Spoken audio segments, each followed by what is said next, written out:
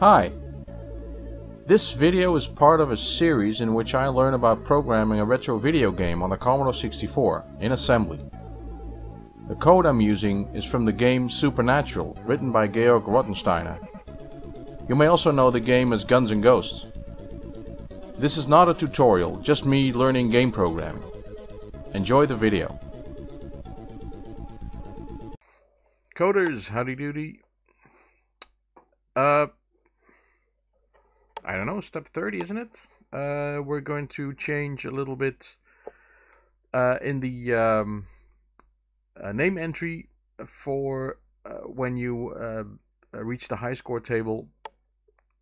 The goal is to have the high score table during the name entry look like the title screen. So the top half being the high-res graphics and the lower half text screen. And we also want to have a cursor, which we didn't have in the previous version. So this involves making some changes to the code. So it's not new code; it's just a patch basically on the old code.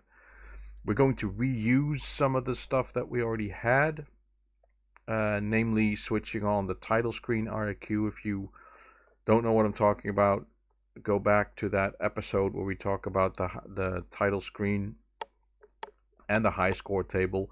Handling the high score table is a complex-ish matter. We won't go into that in this video, but we will go into how the changes look for entering the name. And without going in too much detail, I'm going to get you back to the point where we have decided that the score is higher. So we've managed a score that is higher than a score in the high score table is higher. So what do? We shift the old entries down and add a new one. We copy the score. Copy score next digits. We set a new score, new scores next digit. We copy the name, blah de blah. Copy set new name, add a new name offset so we know where we have to look. And we found the new name offset. We clear the characters, and that's where the name entry starts. That's here.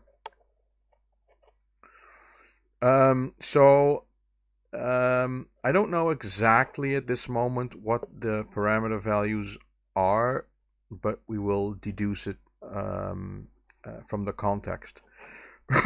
So the parameter 1 is the line number. I know this because we're adding 10, and the high score table is 10 lines under the top line. So we set the 0 page pointer 4 to the correct location. We prepare the display, so we're aiming to shut off the sprites and start the interrupt, because that interrupt will say Supernatural in high-res graphics mode on the top half of the screen, and will set off the whole raster interrupting to switch between high-res mode and text mode. So we turn off the sprites, we clear the screen, character 32, color 0, clear the screen. Then we display enter your name in a certain location. This is now easy by pointing the 0 page pointer 1, add a certain text, enter your name, and then setting the X and Y coordinates and calling display text, so that's quite easy. There is a bit of text that was printed. There was a bit of code that printed the text. I think it said enter your name or something below the high score, high res stuff. That code was deleted, but that was just there's other cleanups in this version of the code, but it's all removing spaces and empty lines, and so it's not interesting to look at. But that one was interesting because that was a bit of code that was being executed and it had no meaning at all. So we've just displayed the text "enter your name" so that the player is prompted to enter his name. Now we display the scores, which is the same thing. We set the coordinates, point the pointer at high score, and display the text. Now, this is important because the high score table is divided in two sections, a scores section and a name section. This is the score section. And we can only do this really after we have... no, here's what I want to say. Because there is no other place in memory than the display memory where the score resides, so we have to check whether the score that is on the screen is actually the high score while it is on the screen. I can't clear the screen and then go checking the high score. So, but we've done that already, right? So we're displaying the scores, and this is where the init title IRQ is called. This is a function that already exists, and all it does is it sets off, well, remember 907, and we'll jump there. Let's have a look. It calls a wait frame function that just waits for the raster line to be out of screen. It sets some registers, but what is most important that it sets a line number, a raster line number, so that is a bitwise raster line, not a text line. Hexadecimal 10 in DO11, and we clear the most significant bit of that because that's 9 bits, because there's more raster lines that fit in 1 byte. And we set the raster interrupt at IRQ set bitmap mode. So at this line 10, which is still off screen, it's in the border, we set bitmap mode. So as soon as this function is done, the VIC knows that when we hit line number 10, we call this routine, IRQ set bitmap mode. What does that do? We go there. We acknowledge the IRQ, we have to do that, and we immediately set IRQ text mode, but on a different line number 70, which is lower down.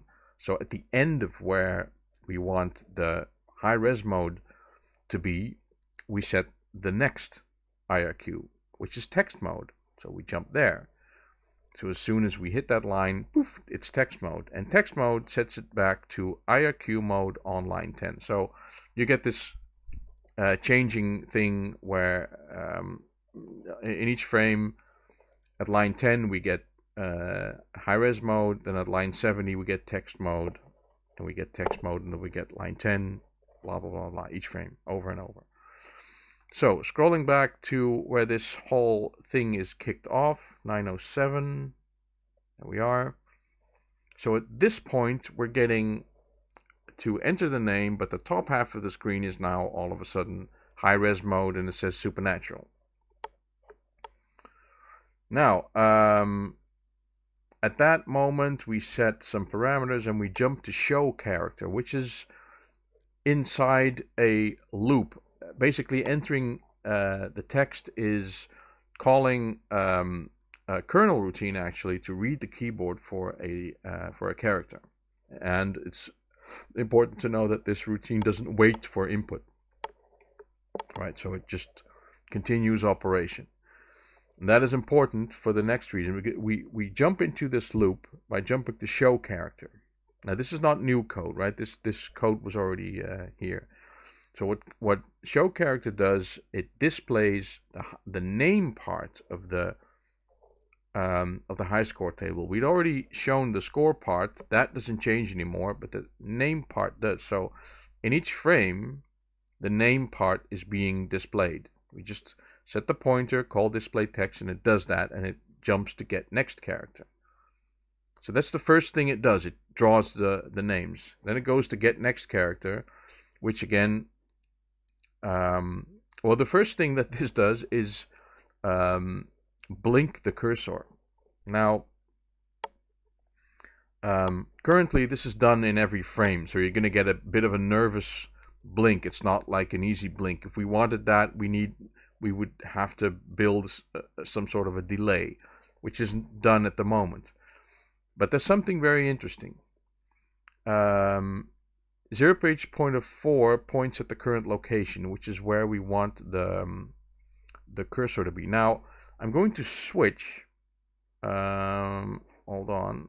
I'm going to switch to the character tiler. We open the character project because there's something that we have to know. Our cursor is this one, and it's character number 91. This is just decimal 91, yeah? And our space is here. No? Here? No? Here. Yes. This is our space, 32. So we want to be switching between 91 and 32. 91 and 32. And I'm going to show you a weird trick which has sort of a mathematical background, and I am not entirely sure why this works. But it does, okay? Basically, a 0 page pointer 4 points at the offset where our cursor is. We add 6 to compensate for the 6 spaces that are in front of the high score table. And every time, in every frame, we load the character that is there. Well, there's going to be a space, like in the first time that we do that. And we exclusive OR that with 123. Now, 123 is 32 plus 91, right? So 123 is the sum of 32 and 91. And remember that those are the character codes, the display codes that we were using. And then it stores the result in that location. Now, the rest is all the same. We just get the character, we check if enter is pressed, yes or no, delete. This is nothing has changed here, but it's the flashing of this cursor. Basically, all of this step, all of this episode is about what we've seen until now. So we call the internet the interrupt routine at the correct moment, and we blink the cursor. So the first time 32 is exclusive ORed with 123. The result of that is 91. On the next pass of this routine, in the next frame, the value that the accumulator will have is 91. We exclusive OR that again with the sum of these two numbers, and we get 32. And that goes each way, every frame. So in this magical way, we get a flashing cursor in some kind of way. Now my next question then is immediately, hey, does that work for every sum, right? And it turns out that it doesn't. I tried some arbitrary numbers like 5 and 7, right? Together is 12. And if you exclusive OR 5 and 12, you don't get 7. But it does work with 5 and 8. So I'm not entirely. I know that exclusive OR can be seen as a half adder, and it has many alternate uses. Like it's a bit flipper, and you can make when you exclusive OR a value with itself, it's the result is always 0, and you can use all that. But this is sort of a coincidence because 32 and 91 equal 123. Now, character 123, if we go back, is like this character, but we never see this character on the screen, so that's just a value.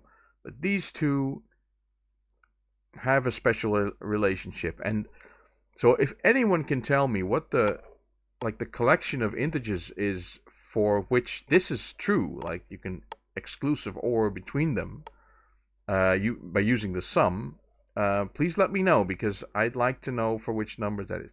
My suspicion is that it has to do, 32 is just a byte with one bit set, and that bit is not set in 91. And the same goes for 5 and 8. 8 is a one high bit value. I was also thinking maybe it has something to do with the even or odd number of high bits in a, or that they just shouldn't match, like different bits. I don't know. But that's what it does. There is one more thing, and that is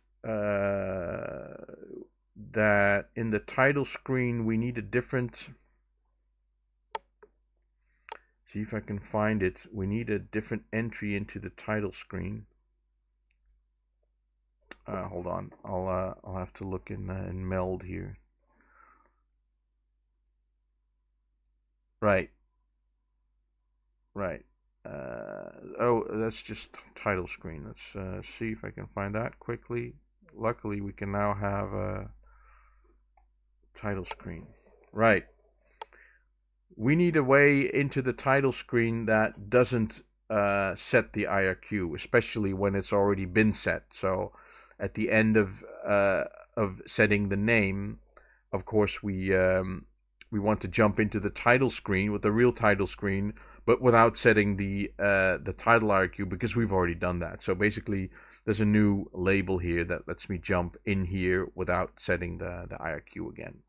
So I don't think I have a joystick connected at the moment.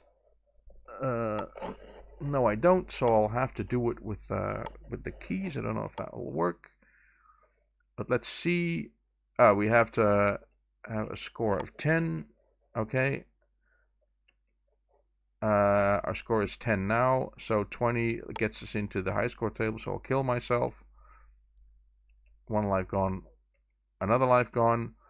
See, now we get into the screen. You can see that the cursor is flashing like mad because it's getting an update every frame. So that needs